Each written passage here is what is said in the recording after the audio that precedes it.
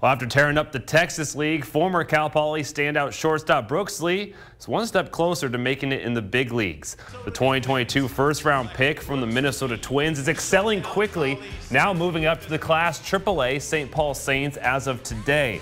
In 87 games with the Class AA Wichita Wind Surge, Lee has been nothing short of what the organization expected out of him as the 8th overall pick, batting .292, leading the league with 31 doubles. In the month of July, he was named the organization's minor league player of the month after hitting .365 with 5 homers.